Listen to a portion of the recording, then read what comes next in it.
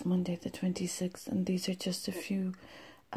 pointers that are relevant to the personal experience I'm having since becoming a married mother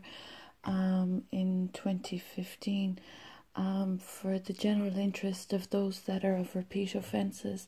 I think it is relevant for them to be knowledgeable of the fact that with regard to the offences against my spiritual identity and my ancestry, there is an issue of their contempt for their offences against the sacred religion of my family and ancestry. There is also the issue of the manner of practice and procedure of measures to further offend law-abiding citizens'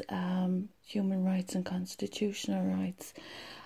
This refers to the simple fact of procedures not being adhered to and information that should always be duly issued and furnished to any individual with particular circumstances relating to those that I am experiencing. So those individuals that are not respecting the right to information, that are not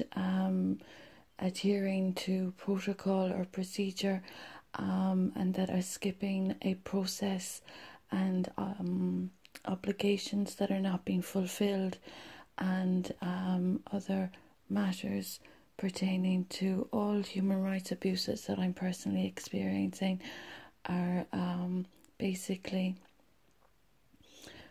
all questionable due to malpractice and misconduct in this entire situation since 2015.